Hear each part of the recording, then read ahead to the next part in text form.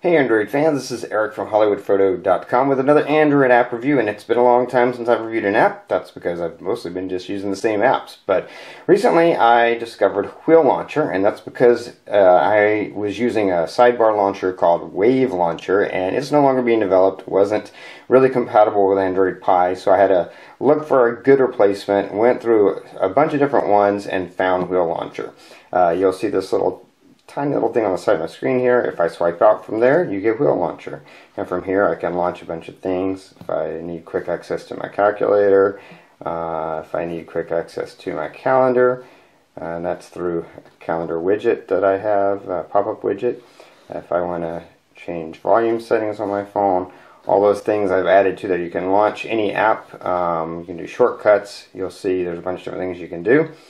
So I chose this because it's easy, it's very feature rich, very customizable, which is very important to me as far as the way it functions and how it's set up. A lot of it is left in your hands, and it's available wherever you are on your phone, so no matter what app you're in, it's always there. And that's the whole point of it, is to give you quick access to the things you put on here, no matter where you are. Now you see it's a wheel, and you can spin. I do have a folder. You can also add folders, so when I click that folder, I have things that I've put inside that folder. So that's Wheel Launcher. Let's go into the settings so I can show you all the different settings it has. If you click the plus button, then you get all the things you can add to the wheel. You can add apps, you can add a recent shortcut, quick settings, audio controls, application shortcuts, system preference, accessibility, a contact or folder, so lots of different things. But let's go into settings so you can kind of see the way it's set up. First of all, you see you can have themes. So you have all these different themes. I've got the neon theme going on, but there's lots of different, these are all the ones I've installed, and then there's even more available in the market. So you can create it to have the look you want to have that works for your phone and your taste, which is kind of cool. If you have an icon pack, you can choose that you've installed on your phone. You want to use all the icons from that icon pack, then you can choose that here and use an icon pack, which is cool. There is a how-to that'll show you different things, how different things work, so great to step you through it. You decide you want it on the right hand side or the left hand side.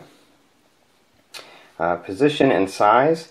Now this is this is where it's really customizable. You can decide how big you want the wheel to be. You can decide how big you want the icons on the wheel to be. How many icons do you want to show on the wheel at one time? So you can have fewer of them show, so you have to scroll around to get to them, or more of them show.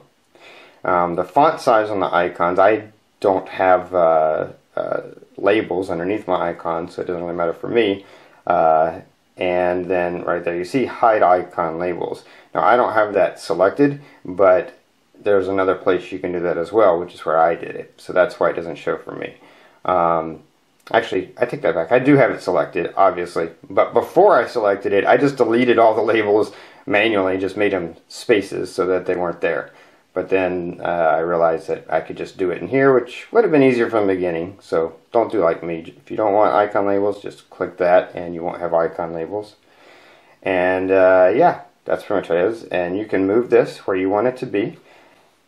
Now right here, I'm moving where I want the wheel to be. And then there's another screen where you can decide if you want the trigger to be in the center of the wheel, so wherever the wheel is, or if you want the trigger to be somewhere independent, which is pretty awesome. Let's go back over here, trigger. So you can see you can launch it when tapped. I don't have that selected because I don't want it to accidentally do that.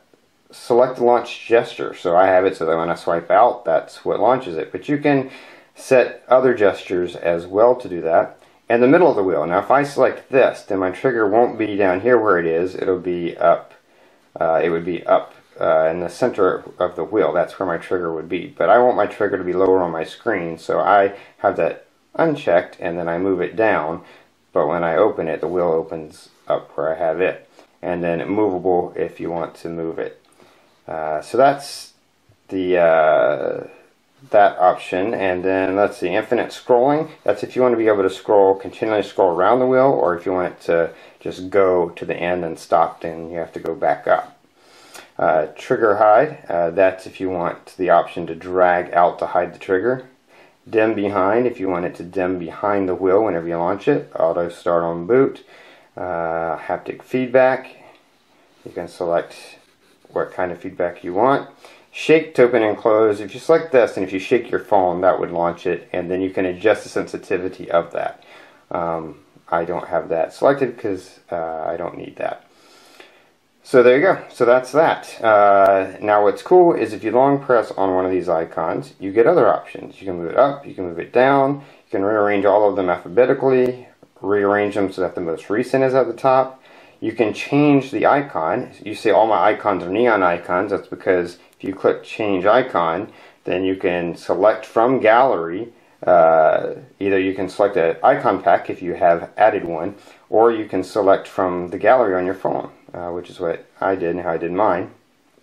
And then gesture, or remove. Now gesture, you can quick launch anything you've added to your wheel. You can quick launch with gestures. So if I click gesture, you'll see these are the different gestures you can choose.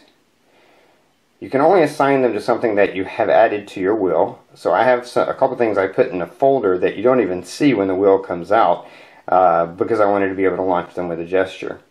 And you'll see these are all the different gestures you have. So let's go back to it, and you'll see if I... So that quick launch counter, that's the same thing as if I go out and then tap that, just by going down and out. And if I go up and out, then that's my volume control. So I don't even have to open the wheel to get to that. That's a quick launch. Now if I just go down, then that's notifications. As you can see, it's not perfect. It doesn't, because it's a tiny little area for the trigger, and that's what you want. You don't want it to be too big. So sometimes, you may miss, but more or less, it works to get you notifications without having to reach all the way up there. And if I go down and up, then it launches to quick settings. So that's kind of a cool, there's a down up. See, that time I didn't do it right. So I launched in that. So yeah, it goes right to quick settings.